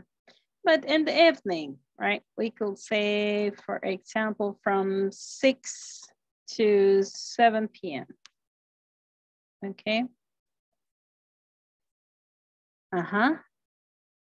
Time to go, right? Time to go home. The manager goes home, okay? Or, aquí podríamos decir goes home, or otra actividad, leaves work, okay? Las dos dicen prácticamente lo mismo. Leaves work, no sabemos si va para la casa, pero ya salió, ¿verdad? Pero goes home, sabemos que va para la casa, right? Ok, cuando le contamos la costilla al jefe, ¿verdad? Okay, guys, do you have any question at the moment? No questions? No, teacher. Ok, entonces, ¿cómo usamos estas time expressions? Cuando hablamos de rutinas y actividades que hacemos diariamente en nuestro trabajo o en un periodo de tiempo, puede ser weekly, monthly, incluso yearly, ¿verdad? Y recordemos cómo usar in, at, on. In the morning, in the afternoon, in the evening, pero no decimos in the night, decimos at night, ¿ok? At night, in the evening, at night, ¿ok? At noon, yeah. Y también a una cierta hora específica, at 8 p.m., at 9 a.m., okay, at 12, at noon, okay, son muy específicos, okay? Are we okay till here? Clear? It's clear, teacher. We are teacher. Okay, okay, good. So now let me take, well, I'm going to call the roll, okay? 1 second, I will take the attendance. It's right here. Alba Yanet López Ábalos. Alba Yanet. Cecia Gemima Pérez Ideos. Present. Ok. David Alejandro Choto Martínez. Present, teacher. Ok. Debbie Alejandro, I'm sorry. Debbie Stephanie, se me cruzaron los ojos en un ratito. I'm sorry, guys. Ok. Estaba con David Alejandro, and then Debbie Stephanie Ramos. Are you there, Debbie? Present. Okay. Present. Okay. Delmi Isabel Dera Salguero. Present, teacher. Okay. Daisy Carolina Sánchez Nieto. Present. Okay. Eva Leticia Contreras Argueta. Present. Grecia Tatiana Rosales Campos. Present. José Ernesto Mezquita Bautista. Juan Diego López Palacios. Present, teacher. Linda Alicia Valladares Argueta. Present, teacher. Luz Verónica Trujillo de Urbina. Present. Marco Adonai Villeda Alvarado. Present, teacher. Mayra Yanira Alfaro Posada. Present, teacher. Mélida Isabel Bonilla Ventura. Néstor Ariel Garzona Asensio. Present, teacher. Okay. Pablo Alberto Magaña Molina.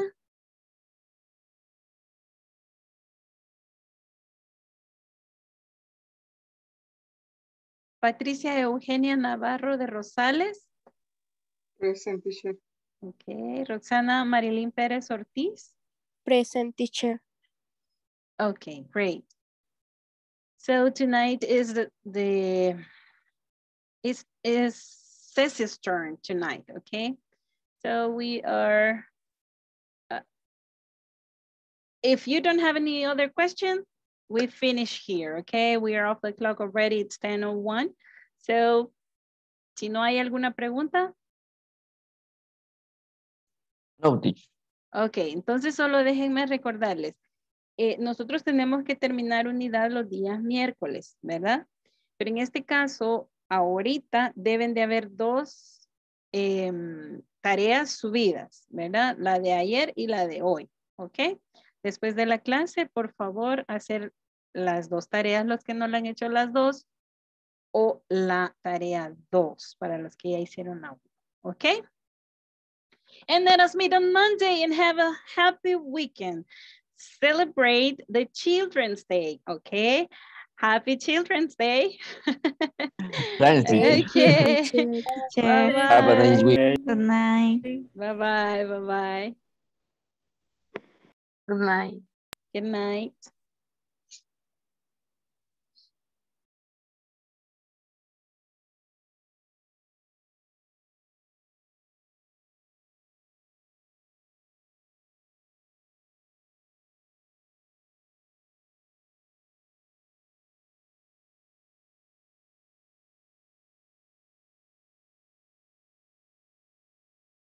Let's wait just for a little while. Cecia, please. Okay. Yo, teacher, solo tengo una duda de lo de los verbos en tercera persona. Okay, tell me. Ajá, de que sería que se le agrega IES cuando terminan con una consonante. Exactamente, cuando la última sílaba, como termina en una Y, ¿verdad? Es un sonido de vocal. Pero la que acompaña a ese sonido de vocal debe ser una consonante. Por ejemplo, la D, como en study, ¿verdad? Ahí entonces cambiamos la Y por IES. No cambiamos cuando la última está acompañada, cuando la Y está acompañada con una vocal. Por ejemplo, pay. Pay es como que tuviéramos dos vocales, ¿verdad? Entonces, ahí solo agregamos S. We just add letter S. Y tenía otra duda con lo de lo que veíamos ya le digo que aquí lo anoté. Así, del do y del das. Ajá. El das es siempre para tercera persona. Yes, it's always for the third person. Let me show you here with the board, okay? Let me share the board with you. Yes, we use do for IU, we, they. Here like this. Do is for I, you, we, and they. For example, do you have lunch at noon? Ok. Tenemos do, tenemos you. Ahora si le cambiamos puede ser para we, do we have lunch at noon? Or do they, ok. Do they, Do they have lunch at noon? Ahora, sí, para la tercera persona ya no puedo decir do, voy a decir does. Does. Does she have lunch early? Okay. Early every day.